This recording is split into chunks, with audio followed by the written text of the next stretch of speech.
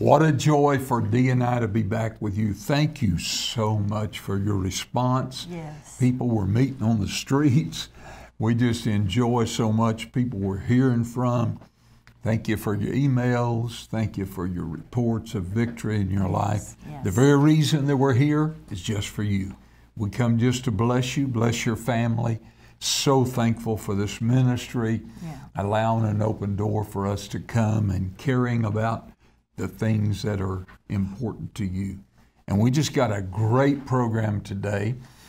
The word of the Lord came to me in prayer this morning. I just was interceding over you and your family.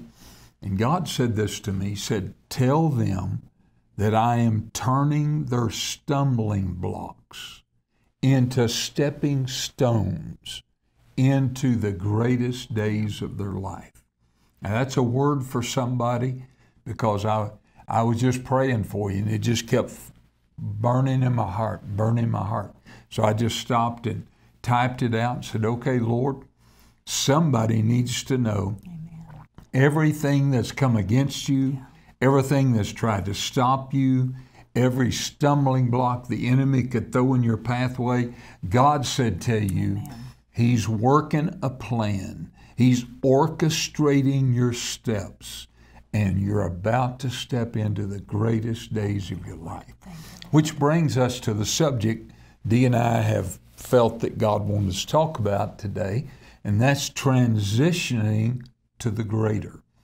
Moving from where you are to a greater level in God. Stepping into this year of dominion and authority and power, kingdom living, where you see God doing great and mighty things. I've just come back from the state of Arkansas, and the Spirit of God, literally the service just became flooded with the glory of God as we were just ministering and reaching our faith out, ministering to the people. And I just want to tell you, this is a new season. And I know you've heard the scripture before, but I just want to mention it again. Isaiah 43:19, God said to you, behold, I will do a new thing. There's something new that's about to happen in your life. And He said, I'm going to take that dry place, that desert place, that place that's been very uncomfortable, that you've had to just walk by faith and not by sight. Well, God said to you, He's about to turn that into a well-watered, beautiful place of productivity. Right. Babe, I was looking up that scripture in the Message Bible, and it says, forget about what's happened. Don't keep going over old history. That's so good. But be alert and be present, because I'm about to do something, and it's brand new. It's bursting out. Don't you see it? Wow. There it is. I'm making a road through the desert and rivers in the Badlands. What a truth. Absolutely. Because so many times I think we allow our history to be the compass for what God's called us to. Yeah. You know, and that's just something that we need to learn from our history, but we don't need to be tied down and tied up to our history. So true. So true. The thing I think that the enemy uses against us is things that God's already washed away. Absolutely. The blood has already removed Absolutely. And He doesn't even remember it. Does not even remember it. It's gone. So God has set you up to transition you into a position of the blessing of God. And I just want to say to you, there is a God reason that you're listening to mine and Dee's voice right now. There's a God reason that you flipped across the screen and bam, you reached into our hearts. God has you positioned to move into something that you've never ever tasted. I can just tell you, you might as well get comfortable being uncomfortable, because God's fixing to stretch you to a whole new level in the kingdom of God. You're about to go where you've never gone, to be blessed with things you've never ever experienced, because these are the last days. These are moments where God said He's going to accelerate the plans of God. And there's things that I've learned by stepping into transition. And I just want to, Dee and I, just maybe 2 or 3 of them would like to give you. The first one, maybe I'll get it on the screen. It said, master your inner world, and peace prevails, and succeed in your outer world. Now, it's real important that let's just kind of digest that. First of all, master your inner world. Too many times, what we look at in our emotions and our circumstances, we got to realize your inner world is greater than your circumstances. The faith of God inside of you is much greater than the thing that you're going through, no matter how big it is, no matter how hard it is. So we have to master this inner world. That's the reason some people think when they get born again, it's all done. But Jesus said, your spirit's born again. But then Paul said, you have to renew your mind. Yeah. You have to set things in order on the inside, because the inside is deciding your outside. The Bible said, as a man thinks, Proverbs 23:18, or 23:7, that as you're thinking is what you're becoming. Yeah. Whatever you're thinking is what you're becoming. So I want you to think bigger. I want you to put your faith in that place. Understand God has success for you. Right. We have to live from the inside out. Yes. Not allow the outside to affect the inside. We have to live from the inside out. And I think, babe, once we get to that point where, and it's not something that happens overnight. Right. And honestly, it's a daily renewing of the mind that I'm going to live life from the inside out. And once we can master that, then situations that have been plaguing us for years, they're going to lose their hold on us. Right. You know, right. When we're living from the outside in, when we allow the outside pressures to rule us, we're all over the road. Yep. I mean, we're derailed in what we're supposed to be doing. But when we master that, not if we master that, but when we can master that, you know, then we can just flow through life with the things that God's called us to. It does, and I'm not saying that life doesn't happen, you know, but it's our perception and how we handle things from the outside. If we can master the inside, the thing the Lord kept saying to me is peace flows from the inside out. Right. Peace is not everything being right out here. That's right. Peace flows. Yeah. Get this in your heart. Peace flows from living inside out, where you feed your faith, the Word of God. Faith cometh by hearing, hearing by the Word of God. Feed your faith, the Word of God.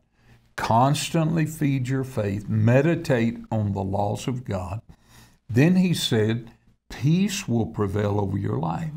And as peace prevails, then success and the blessing and health.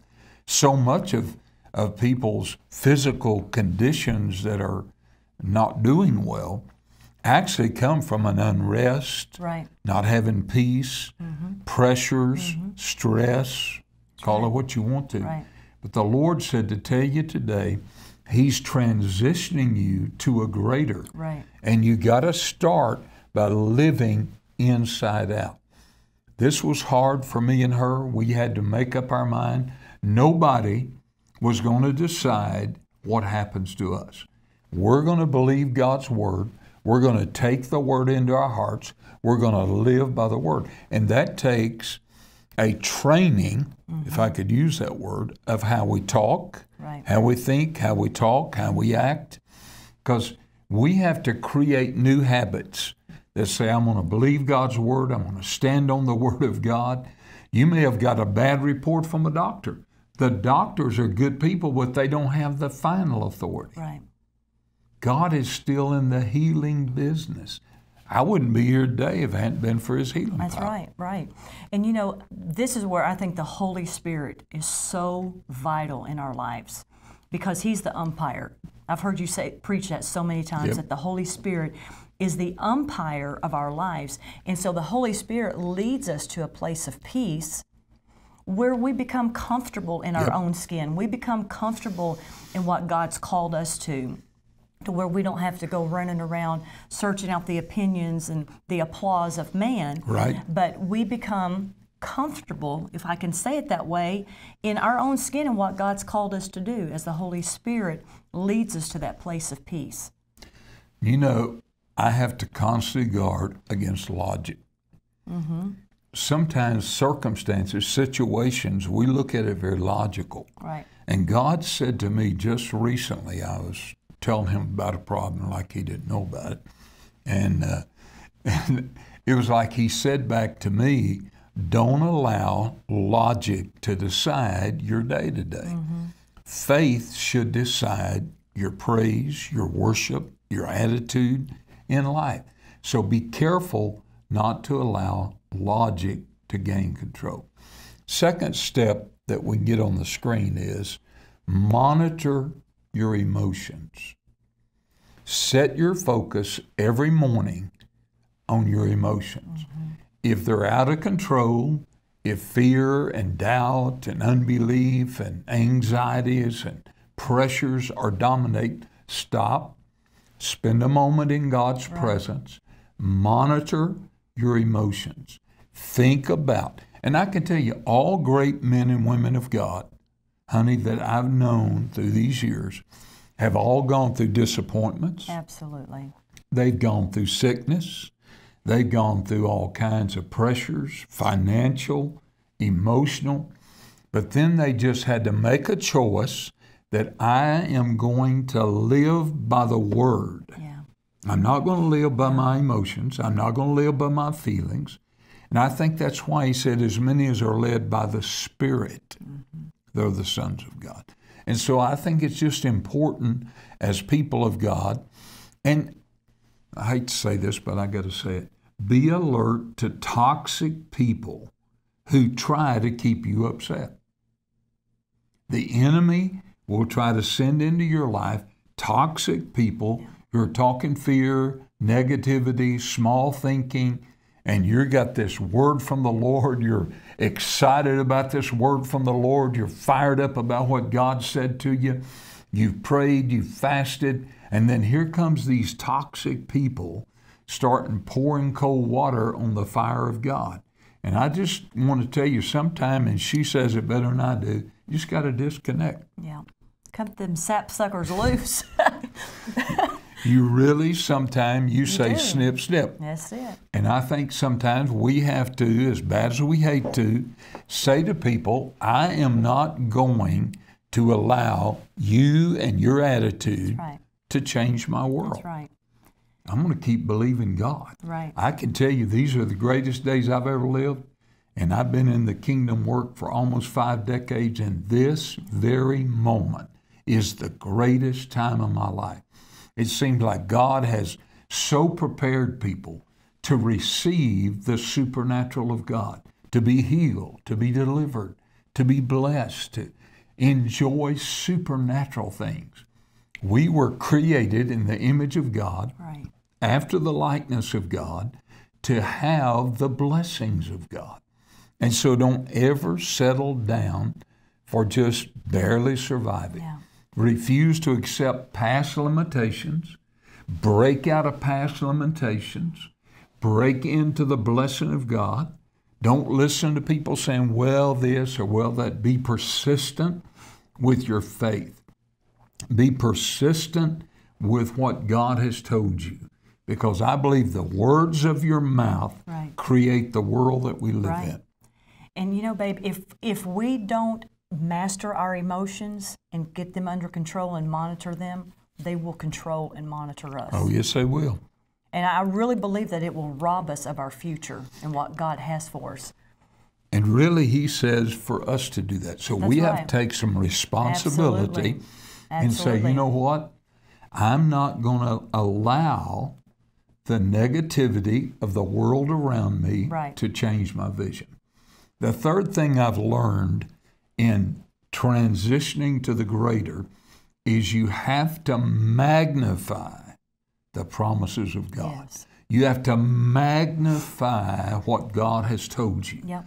Talking to somebody right now, Yep. God told you something. Yep. Wasn't from man, it was from God. It looks impossible, but He is still the God of the impossible.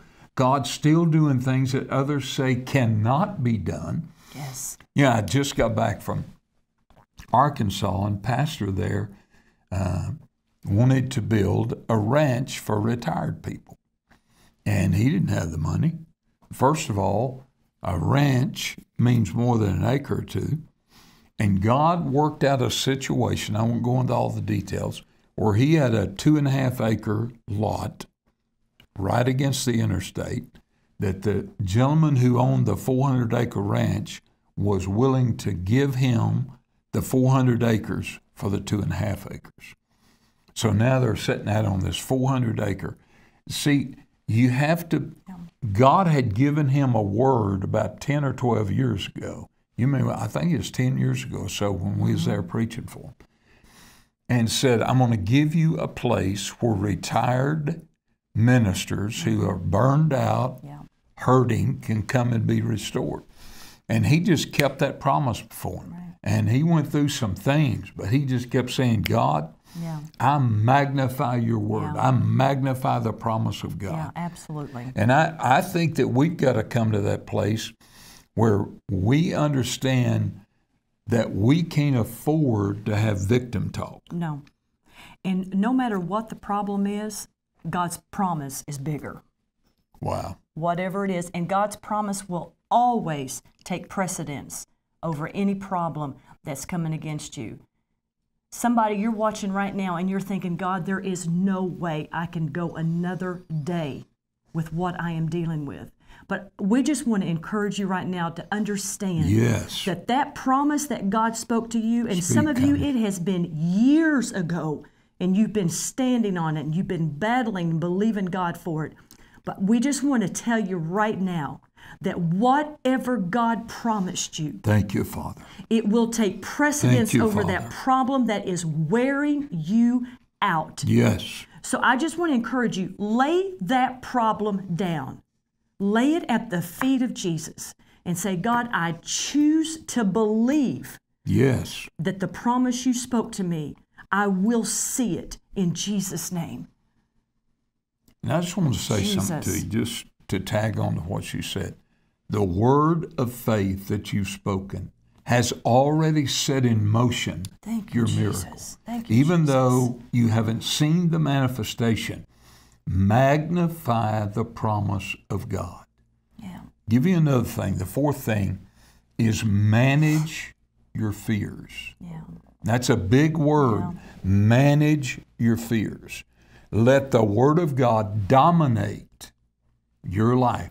You and I have to do things sometime that fear is still present. Right. But we just go right through that fear with the Word of God being spoken out of our mouth, because fear seeks to rob you of everything God said belonged to you. God's going to give you your household.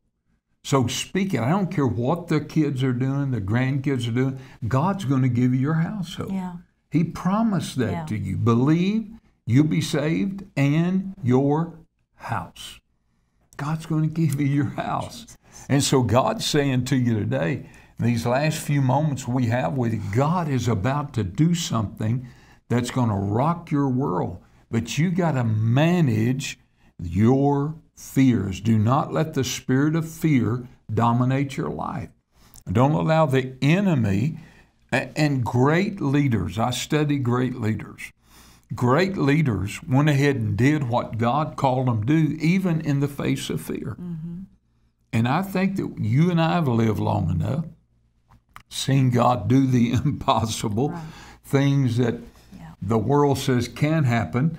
Dee and I have seen God do it. So you have to understand, you got to say, devil, you're a liar. Yeah. Fear, you'll not stop me. I am going to finish everything the Holy Spirit told me to do. And it's just important. Yeah. You know, honey, 2 Timothy 1:7 in the Passion Translation, I'd just like to read that. It says, for God will never give you the spirit of fear, but the Holy Spirit who gives you mighty power, love, and self-control. Wow. Holy Spirit, if we have fear, it's never from God. No, it's not. It's never from God. Not. And you know, something that I found that helps me when I feel like I'm becoming consumed with fear is just try to switch over and to start thanking God for what I'm grateful for, that Yes. He's done for me. Yes. You know, just to switch your focus, to get your mind and your emotions off of that fear, but just to begin to meditate on and verbalize. Let yourself hear you verbalizing what you're thankful for and what you're grateful for. Man. The last thing is master your life purpose. Yeah. Now, I want Dee to get ready to read Romans chapter 8 to you. The Lord is saying to you right now, God is calling you to master your life purpose. Your joy, your peace, your contentment, your future is connected to your life purpose. Not one person watching us right now that you don't have a major life purpose. And I want us to draw into that and allow that to minister. Did you find it for me? I did. Romans 8:28.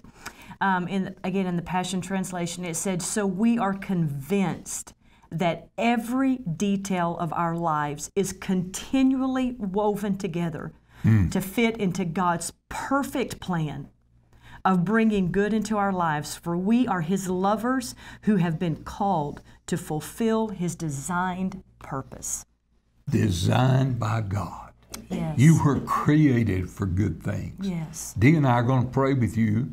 Then we're going to go to a beautiful worship song talking about the peace of God, and God's just going to flood your house. Thank you, Lord. But God has a plan for you. Don't you let a mistake or a failure or anything stop you. Let's pray for them. Father, Thank you, we just come in agreement. You said if two of us agree together, it's done. Thank you for our precious friends and partners. Bless every pastor, every bishop, every leader, the prophets, the teachers, the evangelists. Bless everything they touch. In Jesus' name. Let's go right now where Dee's singing one of my favorite songs, talking about the peace of God.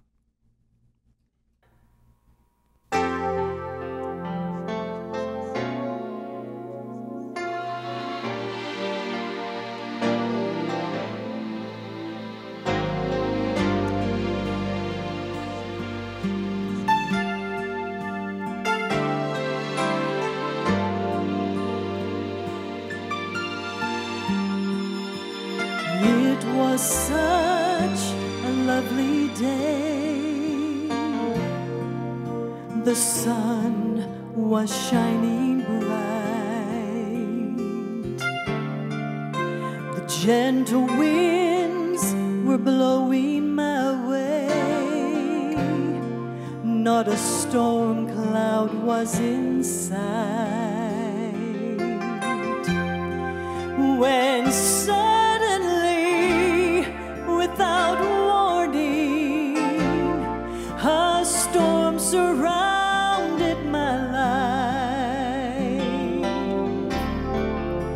But even in the storm, I could feel the calm, and here's the reason why.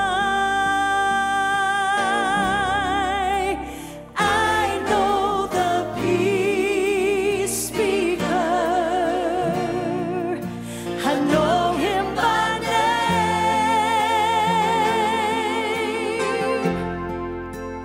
I know the peace speaker. He controls the winds and waves. And when he says, "Peace, be still," they have to obey.